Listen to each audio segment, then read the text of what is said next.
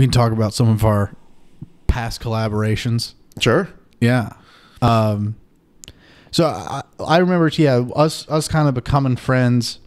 Like I said, we met at Sean Webb's funeral, and then kind of became messaging and texting buddies. And you're like the only person I text like that. I'm not a texter, but no, but I like keeping the conversation. It's just a constant thread of sarcasm. It's sarcasm and inside jokes. Like if anybody saw our text conversations, they would not understand anything. Yes. But over the years, we have developed a network of hundreds, I would say, of just inside jokes that I will randomly think about at 2:00 in the afternoon and be like, I'm going to send Cameron this about whatever. And so, yeah, it doesn't make any sense, but it's fun. Yeah.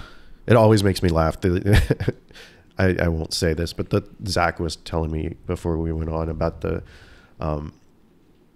thing you sent me with somebody's throwing up a bunch of red flags here. Do you know yes, I know exactly what you're talking about. Crying, laughing as I was reading that. I always feel so accomplished too when I get you, because it's hard to tell through text if I really got you or not. But you let me know. Yes. You were like, dude, I'm somewhere where people are aware I'm laughing. Yes.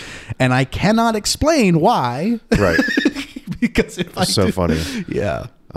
Yeah, we'll throw a screenshot of that up in post. Yeah, of course. But anyway, yeah, and I just remember like kind of early on, like 2015, I put out like White Devil, and then you just like kind of messaging me about that. And then super good. Yeah, thank you. Just you started sending me beats and stuff, and then I first used some of your beats in Shit Show. Yes. Sketches and songs. So we did the So Many Pine Cones one. Yes. I Want to Fuck My Daughter. Yep. Classics. Yep. And then I got to have you on the 5 White Guys Not Being Racist sketch. I don't remember that at all. You don't? No. That's the one where it's like you and John Ripley, Drew Harrison, Addison, and then Mike Van Vliet comes in at the end, but we're in that boardroom. Oh, yeah. I know you have that line where you go, the Confederate flag was taken down, right? Right. God, I forgot all about that. Yeah. Fun times. Yeah, we've done a few good things together, I think. Yeah. Shit Show, and then your very, very long movie. Yeah. That you filmed at my house partially, and I wasn't even supposed to be in it, but yeah, I'm glad I got you in it. I weaseled my way in. Yeah. That was fun. Yeah, I've always wanted to like make more stuff with you, particularly like just doing sketches and film. Like I've always felt like you and I would be good collaborators on like at the very least writing a film together. I feel like there's something I don't know, intuition tells me that there is a good product behind that collaboration there. I hope we get to do it at some point. Okay. One of my favorite collaborations of ours is Wordsmith. Oh, it's really good. Yeah. And I do not like that beat at all. I love that beat. I think it's terrible, but I think you're so good on it that it elevates it a lot. Maybe, but I don't know, like, because I've had a number of like friends that make beats that like send me shit like, hey, you're welcome to use this. And I always feel bad because my process is like downloading hours and hours of beats and then just listen. And then sometimes I'm in this flow of like, I can't get a single song made. I've listened to hours of beats and just nothing. And then I'll be in this flow of like I was in like 2020, 21. It's like every fucking beat I hear, a song comes out of it. Right. So I just know that like the beat for Wordsmith was something that you had sent me at least a year before I did anything with it. And I just had it sitting, like I had a folder on my computer's Piccolo Beats, just like in the Camboy recording studio. And I just happened to just go through there and just listen to a few of them. And then I heard that one. I was like, and I was just like, yo, this is sick. Well, I'm glad you liked it. So here's how old it was. You probably messaged me and I received it on an iPhone. That beat was made, it can only be made on Android. The program is only on Android. So I had already switched completely phone operating systems is how long it was between me sending that and you using it.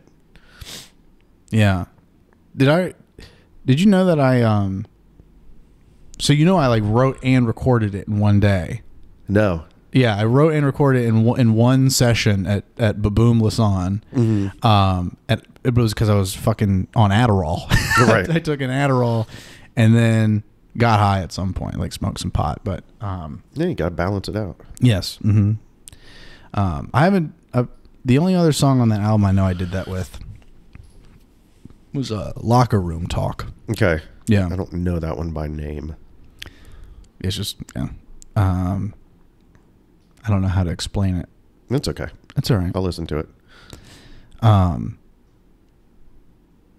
Do you have a personal favorite Camboy album? White Devil, because it was the first one. What was the one?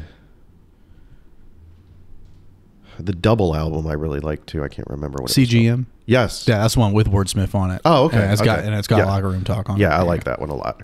I would say that's probably my favorite. That and White Devil, just because Yeah. I don't know how to say this without sounding like a jerk, but I was like, wow, this guy's actually good, because I've heard a lot of people that are not actually good, and you were actually good. Oh, I was impressed, so that one will stick with me. I personally think those albums are garbage. Cool. Okay. I will say that Wordsmith and another song that you probably think is garbage, that is I my like Wordsmith still. That still holds up to me. absolute favorite, is Sexy Lobster. And I swear to God, I'm not kidding. I will, at least once a month, I will listen to that song. That's funny. It's so good. Yeah. It's so smart. Yeah, I mean, it's just one of, like, I personally don't listen back to it. I don't, like, jam out to it. I think it's one of great. those I just I made. love the sound of it. Yeah. I love the beat, and the lyrics are fantastic. Yeah. Well, one also lesser known collaboration from us that has stayed under the radar Uh-oh. is the Blu-rays. The Blu-rays. One performance. One live performance. We made one track One track, together. yes. But then, It aged terribly. yes, Aged terribly. it was a song supporting Donald Trump. Yes, before Cameron would go on to actually support Donald Trump. Yes, exactly. But it was a sarcastic, like, we were just dumb. No, were we Donald Trump? Was I Donald Trump in my verse? No. We were both just, I think, supporters. Like, It was called "Make America Great Again," wasn't it? Okay, right? Yeah. And I remember your verse starting with Lion Ted crying till his eyes are dry and red. Yes, okay. If he stuck around, this is what I might have So said. I was Trump. Okay, Were you? yeah. Okay. So I was guess writing never, from his point of I view. never picked up on that. Well, no, it's very subtle. Donald Trump sticker Donald Trump sticker. on my left breast. So funny. That song actually still sounds good. I mean, I haven't listened to it in a long time, but I like the way that sounded. The message may have been lost in the sands of time, though. Yeah, I mean, I definitely think it's our fault that Trump got elected. Well, 100%. Yeah. And before that, I don't know if you were there for that, but I guess the Christmas open mic, or the open mic before Christmas, before Trump got elected, Lydia Manning and I did dirty versions of, like, Christmas carols. Were you there for that? Yeah, I remember that. And one of them was like a Trump supporting Christmas song. I can't. Instead of Feliz Navidad, it was Police Build a Wall. So I think I am very much responsible for Donald Trump getting elected, because I supported him in 2 different songs. Yeah, So that'll do it. The power of music, it's profound. power of my music, The power of your music, yes, particularly. specifically. Mhm. Yes. Yeah. So sorry, everybody. Unless you like him, then you're welcome. Yeah, but that was fun. I honestly thought that we would probably do a lot more, and then it was so hard for anyone to hear what we were saying with those ski masks over our head that it kind of, like, fell flat, and I just got discouraged. But Blu-rays was a fun venture. Yeah, I know we always talked about, like, making a full album of that. People don't know so Blu-rays is the group, and then there were 2 guys named Ray. Yes, We have different last names though. and it's like the name and our names is like a quadruple pun, like folding back on itself. I'm very proud of the names. Yes. He's Ray Cyst. Ray Cyst, CYST. Yes, CYST. And then I'm Ray Pissed. PISSED. Yes.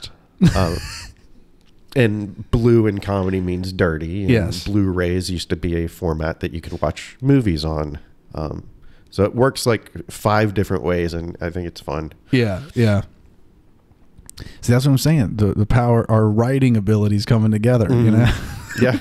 Look what we came up with. Maybe that's it. That's the extent. No, that was our peak for sure. Begins and ends there. Yep.